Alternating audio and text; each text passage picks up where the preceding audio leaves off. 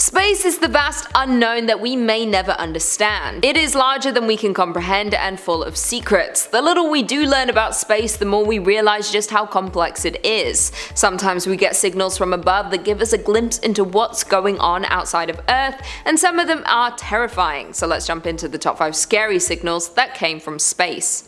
In at number 5 we have the Soyuz 11. On June 6, the cosmonauts Georgy Dobrovolsky, Vladislav Volkov and Viktor Patsayev were launched into space aboard Soyuz 11 on a mission to dock and enter Salyut 1, the Soviet space station that had been placed in orbit in April. The mission's goal was to set a record for the longest time spent in space.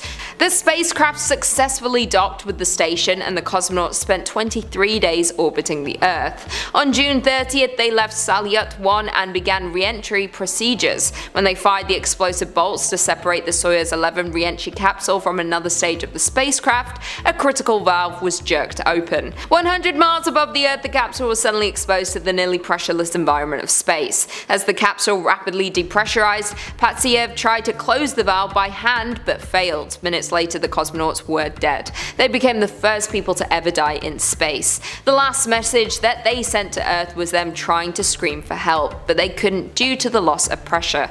All they heard from the crew was them gasping for air and then popping sounds from the air in their lungs expanding.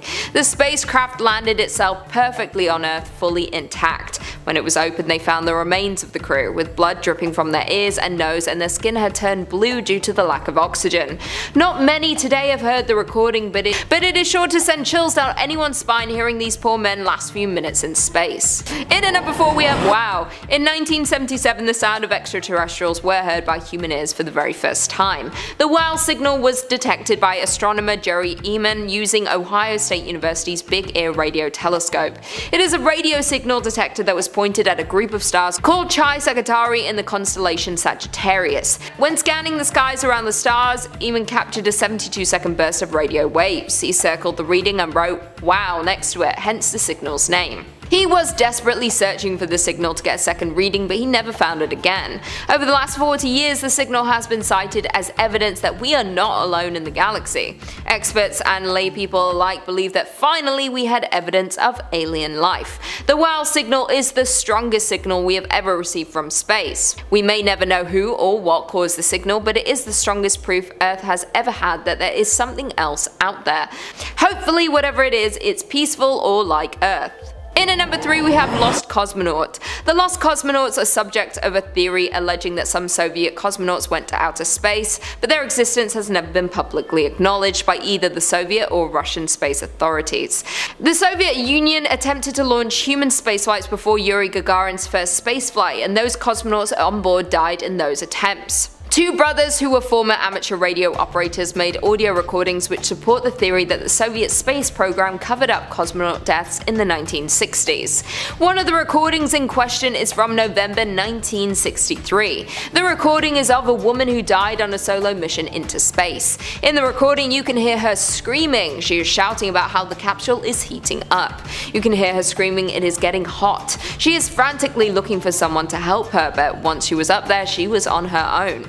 It is believed the capsule burned up on re-entry and the woman died. When asked about the recording, the Soviets claimed that the space mission was unmanned and no woman died during re-entry. The evidence seems to prove this wrong, and their denial proves the possibility of the cover-up.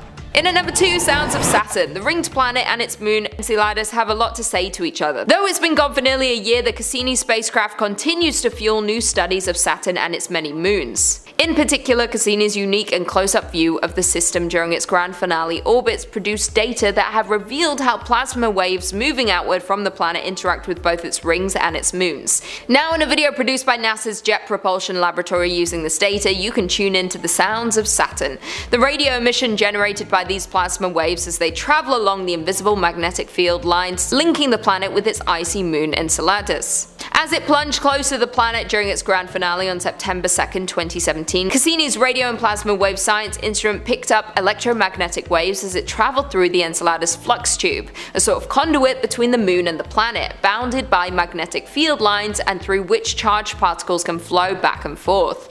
The waves fall in the range of human hearing, and scientists have now amplified them into the audio file below, compressing about 16 minutes worth of data down to 28.5 seconds of scary space sound. sounds.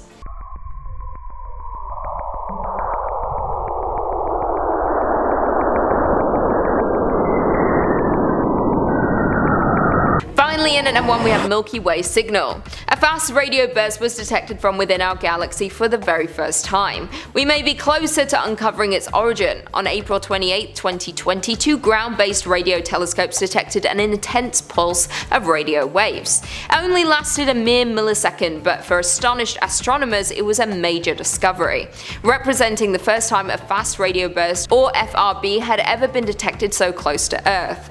Located just 30,000 light-years from our planet, the event was firmly within the Milky Way, and it was, to all intents and purposes, almost impossible to miss. The Canadian Hydrogen Intensity Mapping Experiment certainly had no problems picking it up. I quote, "We weren't even looking in the right direction and we still saw it loud and clear in our peripheral vision," one of them noted. One of the major problems with detecting FRBs, aside from most of them having been so far away, is that they are so fleeting. They've been and gone in the blink of an eye, despite being 100 million times more powerful than the sun.